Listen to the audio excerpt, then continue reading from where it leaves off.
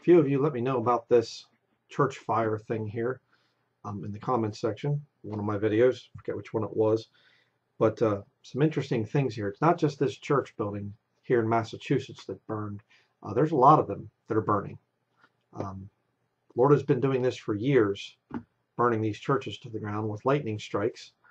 And I know somebody would say, well, it's just that the steeple's up high and they don't have lightning rods on there. That's what causes it and whatever else. Well, if you look at things with just conventional thinking, well, sure, you can think that way. But I'm a Bible-believing Christian. I believe the Lord does things, and if he's truly protecting something, it will not be allowed to burn down. If this work of this counsel be of men, it will come to naught. But if it be of God, you cannot overthrow it. The book of Acts talks about that. So I believe in things supernaturally. So the fact that these church buildings are burning to the ground shows that there's no mention of church buildings in the New Testament. It's a completely foreign thing to the pages of Scripture. All right? And I'll show you some scriptures on that here in just a little bit. But let's watch some of these videos here. Pretty incredible stuff. May have sparked this awful church fire in Spencer. There goes the steeple. Took several fire crews from around. And this fire may have started with a lightning strike. Fire engulfed a centuries-old church. Now take a look. According to the church's website, the congregation dates back to 1743. That is 280 years ago. A lot of rich history in this one church right here. Officials think the church was struck by lightning. In a world rife with cynicism and unbelief, instances of divine intervention often go unnoticed or are written off as mere coincidences. But when a 160-year-old church burns to the ground following a lightning strike, mere moments after its pastor openly rejects the divine origin of the Bible, one can't help but see a higher power at work. The First Congregational Church of Spencer, Massachusetts, a long-standing beacon of faith with a history dating back to 1743, was suddenly struck by a bolt of lightning, which set the entire building aflame, decimating it completely. This shocking event occurred in the middle of the day, a fiery sword cutting through the skies above the church and reducing it to smoldering ruins. The church's tower, proudly standing since 1863, collapsed under the fierce blaze, leaving the onlookers in a state of horror and disbelief. Many believe this is the handwriting of God on the wall, especially after the pastor made mocking remarks about the Bible. How do we look at this stuff here? Why are there all those contradictions in the Bible? Well, because it was written down by people over a period of about 1,500 years. So given that, people are going to have different kinds of things. And I am one who does not believe it was dictated by God. His claim strikes. Okay, and the fact is, he's actually being honest. All the other pastors in church buildings, they're not honest about it. I've never met any pastor that truly believed that their Bible was perfect, that their King James Bible was perfect and without error. I shouldn't say I've never met any, because I haven't met them all. But the whole point is there could be one out there or something like that. They just don't believe what the Bible says about, staying away from church buildings and things. The Bible doesn't say anything about build a church and have people saved and lost coming to it and whatever else. The Bible does condemn the thing of having a building and saying it's of God or something like this. Let me show you the scripture on that, just in case I get somebody saying, oh, it doesn't say that. Yes, it does. Acts chapter 7. Stephen on trial here. You go down through. Trying to think where the verse is. Okay. Verse 47, but Solomon built him an house, howbeit the Most High dwelleth not in temples made with hands, as saith the prophet. Heaven is my throne, and earth is my footstool. What house will ye build me, saith the Lord, or what is the place of my rest? All right. God didn't say to build a church building. Well, this is the house of God. No, it isn't. Nobody in the New Testament built church buildings. But see, if you actually talk to these guys, they're standing up there reading out of Bibles. They'll get nice little moral things out of it, but they don't believe it's perfect. Ask any pastor that you know of, does the Bible that you preach out of, is it perfect, without error? If they're honest, they'll say no. It has errors. All Bibles have errors. They're all just translations. Only the original autographs were truly inspired and error-free, and nobody's ever seen those, including in the first century. Right? Nobody in the first century, the Apostle Paul never saw the original autographs of Genesis. So there was never a book on earth that had all the original autographs in one volume or scroll or whatever else. So you have people that are really just atheists. Well, no, I believe in God, but you reject the book that talks about God. And you wouldn't know who God is without the book, without the Bible. But there you have it, right there. But here's another one. This is 6 days ago. Salisbury Ministry campus smoldering tonight after a lightning strike caused it to go up in flames. The fire starting around 4:30 this afternoon. Crews spending hours at the scene. Fortunately, no one was hurt, but the campus is seriously damaged. But to some members of the community, it also represented so much more than just a building. WCNC Charlotte's Jesse Pierre spoke to people in the community who... Let me just say this real quick too. One of the big things that people will say to me, church building people, they'll say, it's just a building, brother. We know it's the people that's the church. It's just a building. And yet when it goes up in a fire or whatever, oh no, it's so much more than just a building. It's, oh, yeah. Don't run in church. Wear your best clothes to church and all this stuff. They worship the building. It's an idol. Of course they do. Our church is better than that church over there. And shared more about what the ministry meant to them. A staple in the community, Power Cross Ministries' Salisbury campus up in flames Sunday afternoon. It's just hard to believe such history is going up in flames that would, that it might not can be repaired now. Brenda Laughlin says she is heartbroken to see the building where she once walked the halls back in the 1950s destroyed. I went to the school from 1st to 7th grade here. And my dad was born in 1900 and he went to school here. A lot of family history. Neighbors say they were rattled by the sound of the thunder, and fire officials say a lightning strike caused the fire. Heard and felt it. Looked over, saw sparks shoot up out of the roof somewhere, and then immediately the roof started smoldering, and there was a little bit of a fire coming out of the gutter, so I called 911. Fire Marshal Terry Smith says the building is over 85 years old, and fires in older structures like these are hard to put out. Fire is confined in the attic and the roof area, very hard to get to, and the only way we can get to them was with our aerial devices. Smith says the damage is pretty intense, and the building, a former school, a former administrative building, and now home to a mentorship and ministry program for boys, appears to be a total loss. It's just devastating. It's a tough loss for the ministry, but leaning on faith, the organization vows to rebuild, saying in a Facebook post, a little fire won't stop them from serving their community. NLT, all right, New Living Translation. They're not even Bible-believing Christians. But that won't stop them because they have a good insurance policy, I'm sure. Here we go again. Another one. This is a totally different building. 6 years ago, getting struck by lightning. You'll see it hit right here. Watch. It lit up the sky for less than a second, shooting brick and wood more than 30 feet away from Pleasant Grove Baptist Church. I knew that the wind obviously didn't do that, and that it obviously had to be a lightning strike, so that's when we started sort of inspecting what had happened here. Pastor Dan Rosser says the lightning blew holes in the roof and in the side of the building and fried electrical wiring inside the church, putting computers, phones, the elevator, and a list of equipment in the sanctuary out of order. We're looking at well over $25,000, $30,000. After the bolt hit the building and not the church's lightning rod, Rosser is definitely thankful. The fact that we got struck by lightning and had this kind of physical, visible damage, and to be able to see that there was no fire that was the result of that. So we're just very grateful for that fact that God protected us in that way. And as he looked over... Did God send the lightning? Well, it's Mother Nature, I guess, right? For the damage Friday morning, video of the strike started showing up on Facebook. So one of my members literally texted me and had seen the picture of the strike on Facebook. And that was the first time I saw the picture of the strike. It came from across the street at Hayes Manufacturing, where security cameras are recording 24/7. You can see the sparks coming down. David Hayes curiously started watching the video Friday to see how strong the overnight storms had been. Then he saw the flash of light. and I slowed it down and finally called it exactly the right moment. And then I saw the lightning, and I was like, oh my God, it struck the church. He's also amazed he says the church didn't catch fire, and its pastor wants to believe lightning truly does not strike twice. I mean, you never know. We're certainly hoping that we don't get struck again.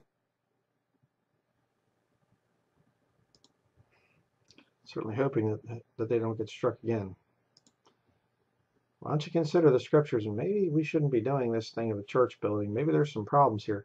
And these church buildings, brethren, anybody out there, put it in the comments down below. You know, if you've been to church buildings throughout your life, there's so much covering up of sin. It's ridiculous. So here's another one. Church steeple engulfed in flames after lightning strike 1 month ago.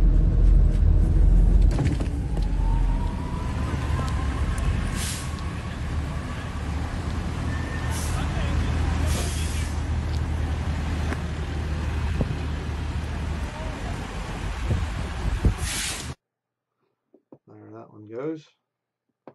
There's another one. Now, thanks for joining us tonight. I'm Matt Austin. And I'm Lisa Bell. Lightning struck the steeple of New Bethel AME Church in Ormond Beach around 4:30 this afternoon. We have team coverage tonight. Chief Meteorologist Tom Sorrells will pinpoint the lightning strikes from this afternoon and tell us about more strong storms on the way for tomorrow. But we begin with News 6's Treasure Roberts live in Ormond Beach tonight with the latest on that strike. Treasure? Treasure as a first name? No. Nowadays it could be a man with the name Treasure, but I have no idea. Yeah, Lisa, the senior pastor here tells us about $100,000 in damage was done here. You can see this broken glass right here. Well, that actually came from the front door of the church, which is now boarded up. And on top of all of that, up top on the roof, the steeple was damaged by a fire that broke out. The pastor says if the insurance company doesn't cover all of this, they're definitely going to need some help. Not now, Jesus. My heart was beeping. I was crying. Floyd Narcisse, the senior pastor of the historic New Bethel AME Church, was thrown into a panic Monday afternoon. While teaching at a nearby high school, he answered an unexpected call. I got the call saying that my church was on fire. My church was on fire? I thought that Jesus Christ was the head of the church. I don't know. What do I know? I'm just a dummy on YouTube. I was in shock. Narcisse rushed over after first responders told him a lightning bolt struck the church. It caused the steeple atop the 139-year-old Ormond Beach church to burst into flames. The cross now lies on the roof.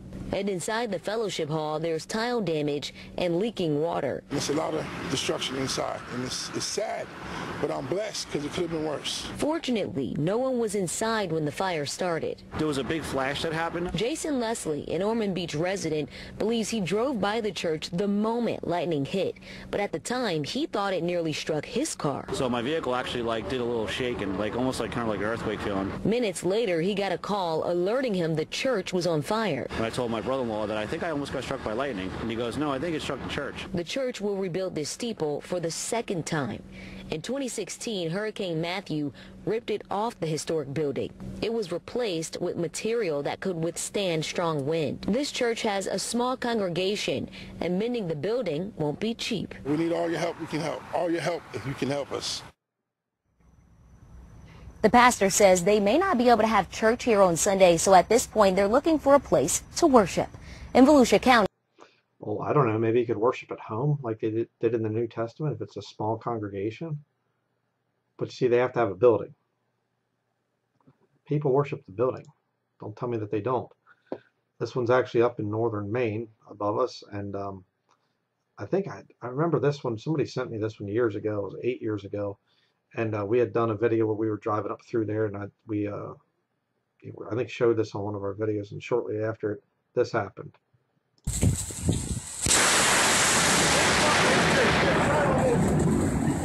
Yeah.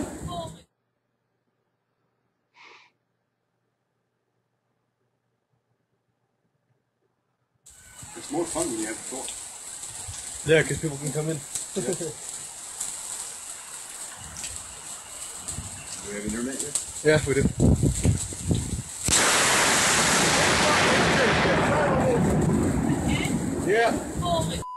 I got that. 6 the Grand Isle Dispatch.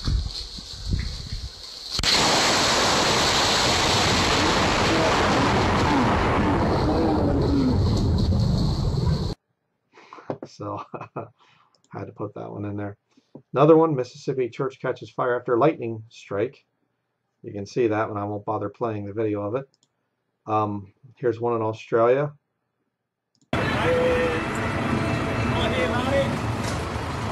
Australian church burning after lightning strike. Another one, fire erupts during service at Greeley Church after reported lightning strike. Play a little bit of this. And we begin tonight at the church you see in these photos. Last night, lightning hit during the middle of service, sparking a fire and causing significant damage. Church members say this is only a setback. They have every intention of rebuilding. Denver 7's Ivan Rodriguez is live in Greeley. Well, the damage, Ivan, is clearly visible. Clearly visible, and people stood outside the church today for hours just looking at all that damage. Those who were inside last night tell me they were scared when a bolt of lightning came in through the roof. Members of this Greeley church say more than 100 people were in the middle of a service when they believe a bolt of lightning struck part of the church's roof. The lightning was so bright, neighbors who live in the area also reported seeing it. The windows flashed, like a big flash came in through our windows, and I was like, that was lightning hit. And I swear it was like 2 minutes later, another flash came in, and next thing we know, ambulances started coming. Moments later, church members say parts of the building caught fire and they quickly escaped before anyone was hurt. Greeley Fire Department says they responded just after 8 and began pounding the church with water to extinguish the flames. You know, as a church, a church could benefit from the washing of water by the word. Get some scripture in there and say, you know what, you don't need a big, huge building like this. You don't need to worship in some place it's costing people lots of money, and you're putting all your money into this thing. It's just useless. You're not doing anything to change the world or get the gospel to people or have a changed life and all the other things the New Testament clearly presents. it's not just the building, it's the people. I'll say that. It's not just the building, it's the people. Then you don't need the building. Do it the way that they did it in the New Testament. Oh, well, you know, we can't really do it that way anymore. Yeah. And what we do, we'll keep doing, because that didn't change just because there was a fire. Hours after the destruction, people gathered outside to look at the damage. Part of the church's roof is now caved in and the windows are boarded up. A drastic difference from the church they all recognize and call home. Do you ever think of what these church buildings are going to look like by the end of the time of Jacob's trouble? You ever think about that? I have.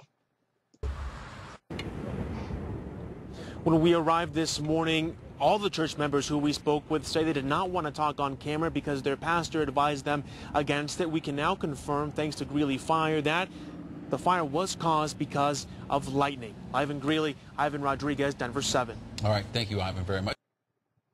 Okay, there's that one. No doubt. Our Team 7 coverage continues tonight in Roseville, where it's believed lightning sparked the flames that ripped through this church. Let's get right to 7 Action News reporter Jane Park. Jane, what's the scene like there now? Well, Heather, right now, crews are still out here. They've been out here since 6 o'clock, and for several hours they had to contend with rain and wind to put out the flames, but now they're putting out some hot spots. If you take a look behind me, that fire, neighbors and witnesses say, was sparked by a lightning strike. Now, the official cause has not been released yet. What is clear, though, is that this storm was strong and fast. The sights and sounds of a midsummer storm that interrupted a hazy, humid Sunday afternoon in Macomb County. You couldn't go through the water or you would get stuck. Drivers steadily made their way on waterlogged roads. Some chose to wait for the torrential rains and strong winds to pass. The hail, everything, you know, the lightning, it was unbelievable. I haven't seen that in a long time. All of a sudden you just hear with the hail on the thing, and hail was like this big. Like all the power shut off and the skies like were turning green, so I got scared. In Roseville, stunned neighbors looked on as this ominous storm cloud rolled over them. As just below, fire crews worked quickly to put out flames at this well-known church near Gratiot and Frazo. We got a phone call that the lightning struck the church, and so the minute we heard the news, we came straight out here, wanted to see it for myself. as investigators work to confirm if lightning is to blame. The Roseville Fire Department is calling in extra help tonight to deal with downed power lines and scattered debris, the aftermath of these quick-moving storms. Well, right now, crews again are still working to put out some hot spots. They are working to find the official cause. They have a long night ahead of them. We're now live in Roseville. Jane Park, 7 Action News. All right, thank you. So there you go. All right, now we have another one here. Lightning strike starts fire, destroys church. 5-alarm church fire. This is 15 years ago. This is going way back. An historic church went up in flames after a lightning strike set off a 5-alarm fire. Good evening, everyone. For years, the First Mount Olive Free Will Baptist Church has survived the West Baltimore community and served the community as well. But today, all neighbors and parishioners could do was just to stand back and watch in horror as the fire tore their house of worship apart in a 5-alarm blaze. It injured 3 city firefighters as well. 11 News reporter Lowell Melser is at the scene in West Baltimore. He joins us live with the very latest. Lowell? At this hour, 5 alarms worth of equipment and firefighters remain here on the scene in the 800 block of West Saratoga Street. But it looks like, just taking a look behind me here, that they have a pretty good grip on this fire as they're climbing up those ladders to assess the damage. Certainly better than what we saw about an hour ago. But the video that everyone is talking about is when the church's steeple collapsed, apparently injuring 3 firefighters. The fire broke out at around 3 o'clock after witnesses say fire officials confirmed that lightning struck the steeple of the First Mount Olive Free Will Baptist Church. The fire quickly spread throughout the church and an adjacent administrative building. Because of the intensity of the fire, firefighters had to use an external approach using hoses attached to ladder trucks, sending thousands of gallons of water on top of the church. We also understand that a number of homes and a nursing center had to be evacuated because of the smoke, but no civilians were injured. Moments ago, Chief William Goodwin and Mayor Sheila Dixon called a news conference to talk about the fire. The chief explained more about that steeple collapse. Once the fire involves the steeple, pretty much is a total loss of the building, and it's held true this time again. Our efforts of our people when they first got here to try to contain it, immediately there was a partial collapse of the steeple itself, and we had 3 firefighters injured, not extremely seriously, but then we had to back out and do an exterior operation. And here's one last live look at the scene from Sky Team 11. Just to recap, the fire started at around 3 o'clock this afternoon. Firefighters believe that it was caused by lightning. 3 firefighters were injured, but we understand that their injuries are minor. One final note, fire officials tell me that the 100-plus-year-old church is a total loss. We're live in West Baltimore tonight. I'm Lowell Melser, WVAL, TV 11. All church buildings are total losses. All right, and another one. This is 4 years ago, historic church in Massachusetts. If you believe in God, you know, truly believe in the Lord, why isn't God protecting these church buildings? They're such great places. God can protect them. We've seen the miraculous power of the Lord protecting us in numerous situations. He's not protecting these church buildings. Because they're not of God, that's why.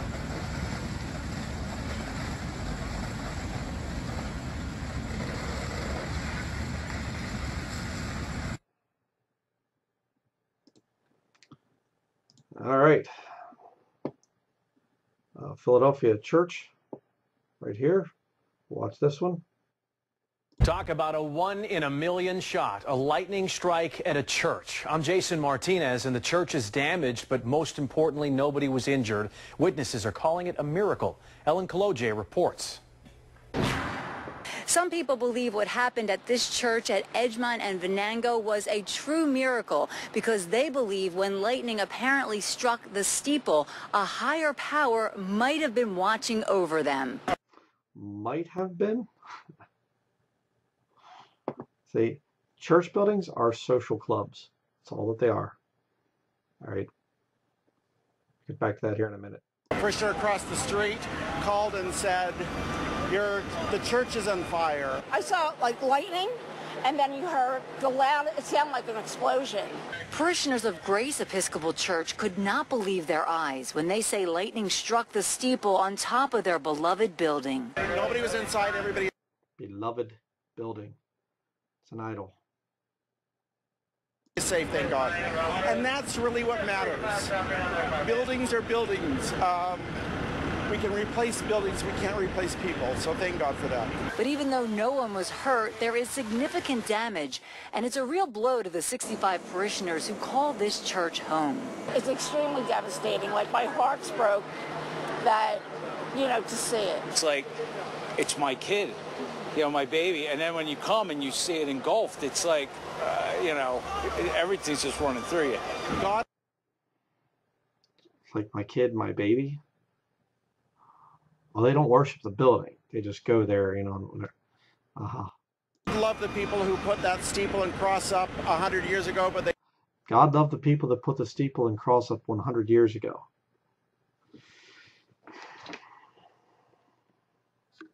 I don't remember reading that in there. Put up the steeple and the cross. Make sure you have it up. They never put a lightning rod on it, so insurance will rectify that hopefully in the next couple of months. Even though it was an act of God, God is our boss. So guess what? We're covered. So whatever's wrong will be fixed and replaced. Now the pastor says... And how will it be fixed and replaced? There is a lot of water damage, but they do plan to rebuild and be better than ever. And they do have insurance, but they are planning to do some fundraisers to cover what insurance does not pay for. Blessed insurance, all state is mine. Oh, what a foretaste of payouts divine. Yeah, okay. I mean, oh, well, no, we're of the Lord. We have the right religion and everything. Okay, then what separates you from Buddhists or Catholics or Muslims or whatever that do the same thing like this? Insurance policies to cover for acts of God. Yeah. But here's an extra interesting one here. Pastor struck by lightning. Not just the Babel building, but the pastor. What's this one? Now tonight, a CBS 42 special report as 47 people die from lightning each year, hundreds more injured. That's according to the National Weather Service. This week, we are making sure that you're prepared for the potential of severe weather. CBS 42 Storm Team meteorologist Sarah Canty spoke with a local pastor who was hit by lightning.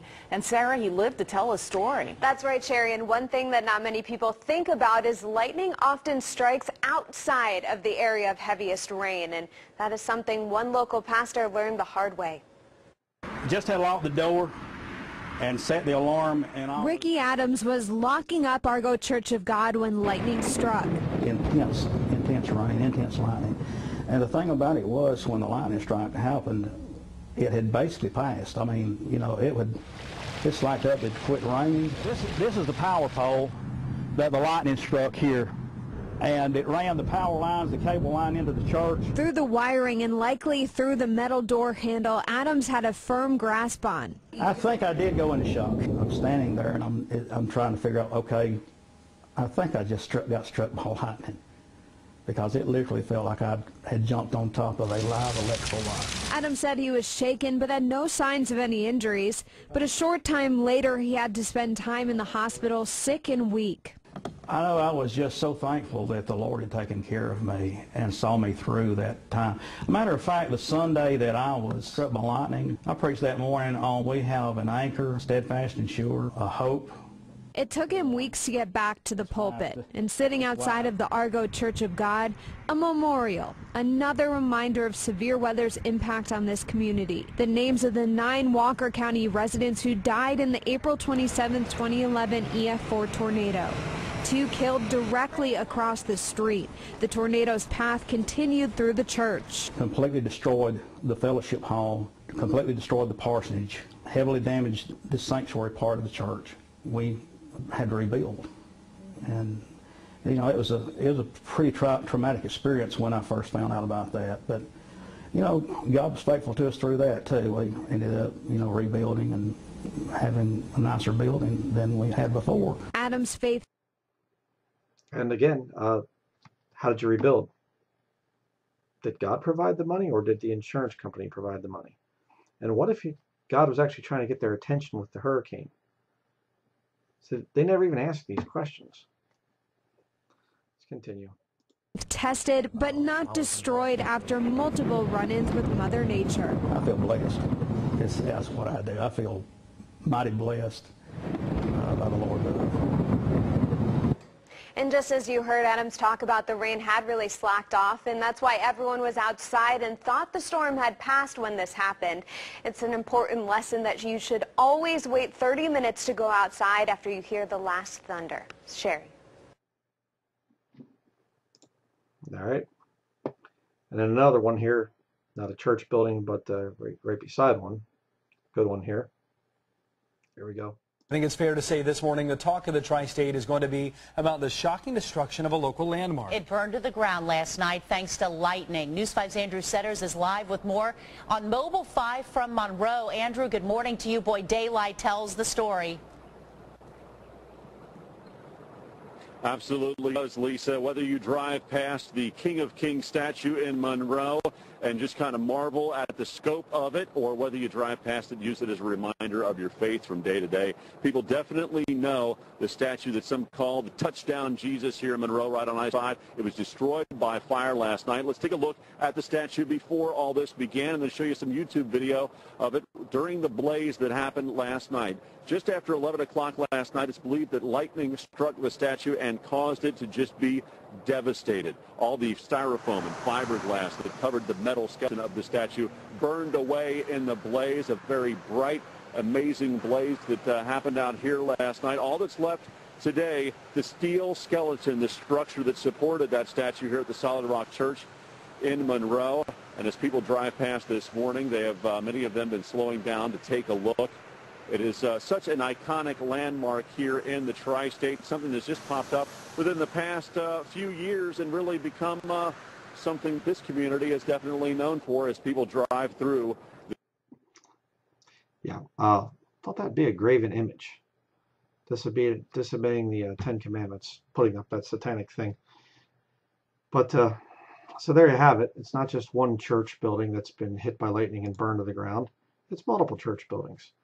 And if you don't understand the church whole issue, then here's an interesting one that you can watch that I did a number of years ago, 4 years ago. Church buildings are for teaching lost people religious things. Lord gave me that title, and it's very true. That's what they do. So I'll leave a few other links here at the end of this video to other things on the church issue. I suggest you study it, and if you're going to a church building, I'd recommend getting out of it and actually returning to the New Testament way of doing things. And we need to be more strict in the body of Christ with who we accept as Christians. There's a lot of huge amounts of false converts within the ranks of professing Christianity, and it's because of church buildings. And nobody can really argue with that if you're, truly being logical, because church buildings are for teaching lost people religious things. They invite the lost in. That's not a New Testament practice. It is not there. And people say, oh, not forsaking the assembling of ourselves together. Hebrews chapter 10, verse 26, I think it is. Yeah, let me show you the verse here real quickly as before we close this. I get that thing all the time from church building people. Not forsaking the assembling of ourselves together. They don't even realize what they're saying.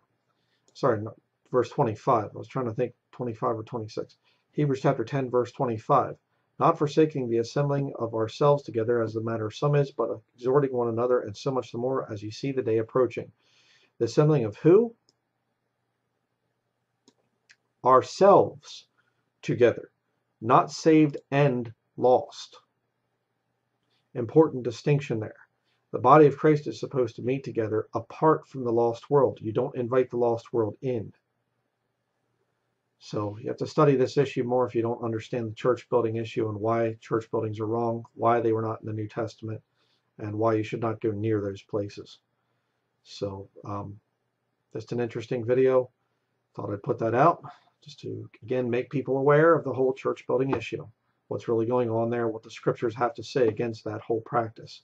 You go to some special place to worship God, and then the rest of the week you get to live like the world. That's what church buildings are. So that is going to be it. Please do study this issue more in depth according to the scriptures. Thank you for watching.